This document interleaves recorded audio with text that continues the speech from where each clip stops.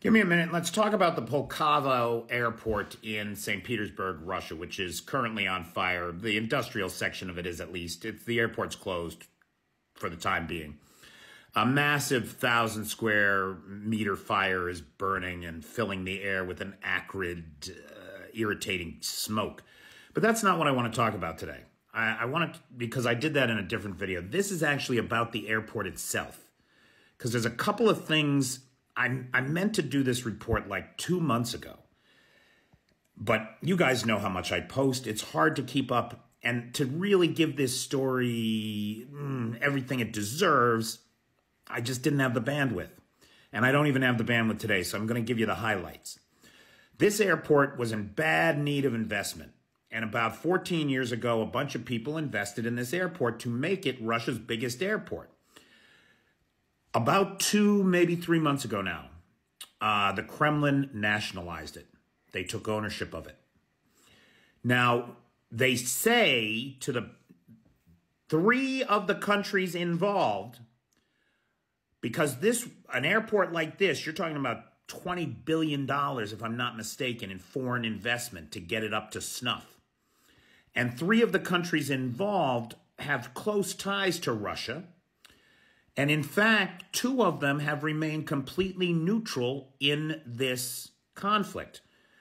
And those are Middle Eastern countries. I forget which one just now. I'm going to come back to this. I swear to God I am. But what's interesting about this is that all of the companies that have been nationalized so far have been Western until Pulkovo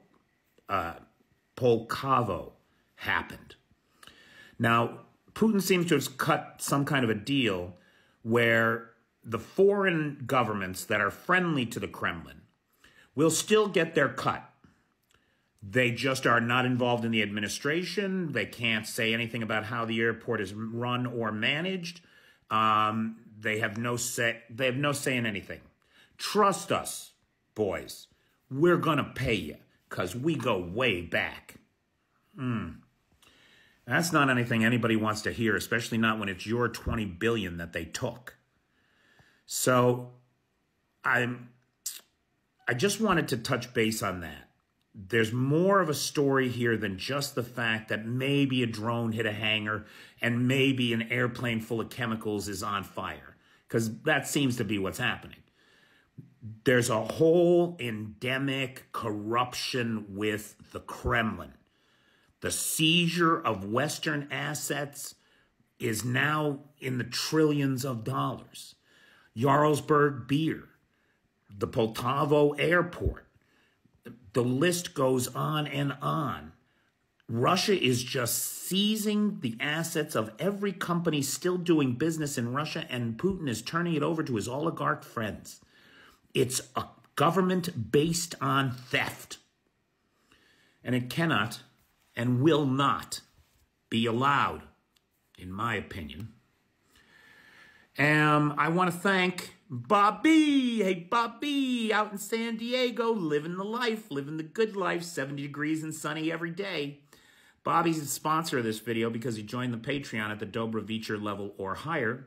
If you would like a video sponsorship once a month like Bobby, go ahead and join the Patreon. Sure would appreciate it. Thanks, guys.